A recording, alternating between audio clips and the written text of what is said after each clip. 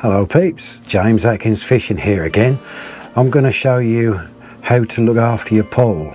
I've seen this on YouTube by others, but just in case you haven't seen them people on YouTube, I'll show you what they show me how to look after your pole, because they're expensive bits of kit, so you've got to look after them, because not everybody can afford to replace them just like that, you know, just through neglect really. I'll catch you and I'll show you how to do it. Right, what I do next is give it a wipe down, because I don't expect you can see it on camera how wet it was from when I left it Tuesday, and I've been a bit lazy and it was blowing an absolute gale around here the last 2 days. So what you do is give it a nice gentle wipe down. So you can't dry the tubes, I don't know how you dry them, unless you take it inside for a little while, leave it indoors near the heating. So you dry all the sections first.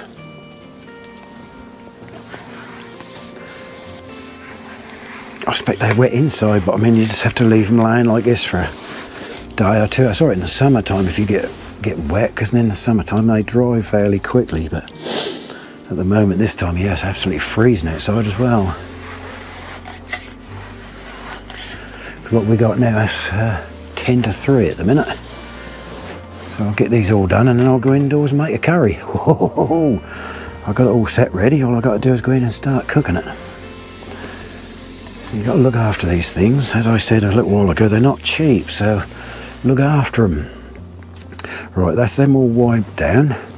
Now obviously in the sections, if I can find a smaller cloth, just Blue Peter one here, look, one I prepared earlier, just stick it in there as far as you can in each section, so you don't get, there's nothing worse when you put a section together and you hear any sort of gritty sound. Oh no, because it'll mess it up.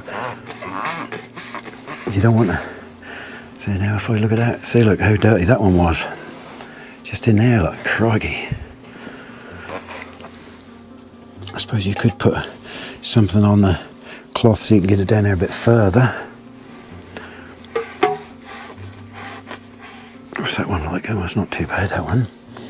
Because the longer sections you put together, they tend to stay longer, but that's the 2 and 3 sections you change more and often, because you know you can pull it back to your top kit. And then now the other little trick is, which is my other Blue Peter sitting here, is I was taught on there, if I can get it out, there's a candle. No, not 4 candles with Ronnie Barker in it. It's one of these, just a little candle. Now obviously you're going to keep changing more often than not with these sections. It's your top 2 kit, and they say you just rub a little wax along the sections like that with a nice soft wax. Just give it a nice gentle rub like that, and done. So them 2 sections will be used more than anything, because that's for the top kit. And then what he always said, don't forget, is just gently wipe off the excess. I'll pause that for a second while I get a top kit out, see how that feels. Right, I got a top section out of this case over there. Then when you put that together, will it sound better? Much better. It doesn't sound dry, if that makes sense. I expect, you know, all you pole anglers know that you can tell when it's smoother. That's much better. So I stand the top kit over here, then I'll show you what else they told me how to clean stuff with. Right, what the boys recommend is baby wipes. They said there's nothing better. So you just peel a baby wipe out and just run them down your sections nice and gentle.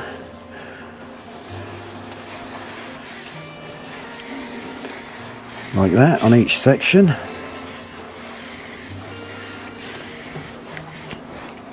but don't rub the wax off, which I just put on there. Just let that stand down now. It should dry fairly quickly. As the sections were all very, very wet when I wiped them down, that's actually cleaned them up a bit as well, but you still get a little bit of fish slime on them. So I won't do that male section there, because I'm now going to wax that one as well, because it won't hurt to wax them all. But as you see me do one, I don't need to show you how to wax them all. You just do them gently, don't rub too hard, because we all like our poles. I mean, a lot of you out there might not like my MTX1 power pole. You might have your own poles, but then you get these and just rub them down like that. Look at that, look nice and clean. That one's starting to dry already, so I haven't got to wait too long. And I'll do these sections in a minute.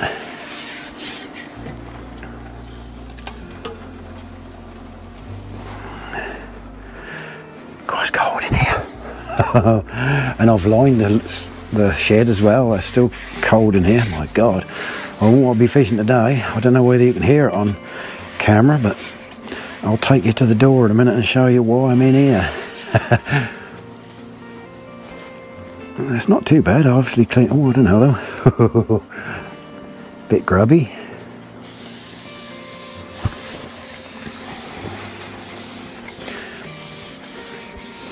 You just go over them with a baby wipe.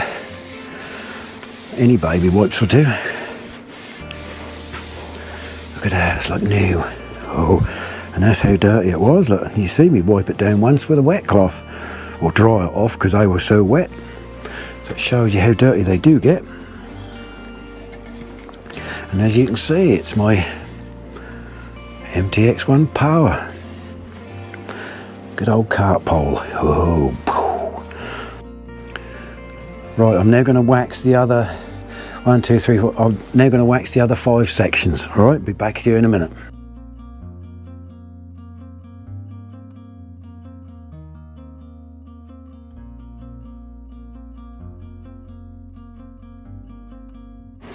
Right, that's all the sections done. Let's just have a feel. See how they feel.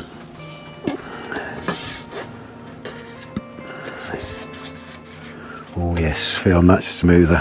Oh yeah, a lot better. So that's well worth doing that. And if you do it yourselves at home, you'll feel a difference right away.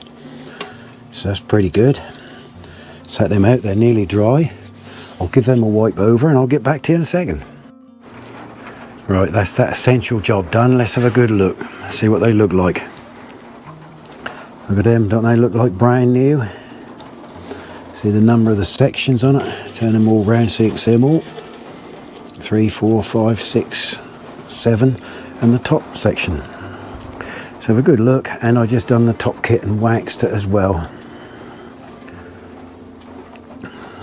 Alright, so that's just a short video to show you boys. You probably all know, but it don't matter. This will give you something to watch while it's absolutely throwing it down out there. And before you ask, yes, my shed is carpeted. I have got carpet in there because this is what it's doing outside. Then my water butt set there, it's absolutely pouring it down and blowing a gale again. Right. So I hope that's all helped you boys and girls, I must say now, because there is a lot of girls now starting to do some fishing, and good of them too. Catch you soon in my next adventure. Check my computer, see where that is. Bye bye for now.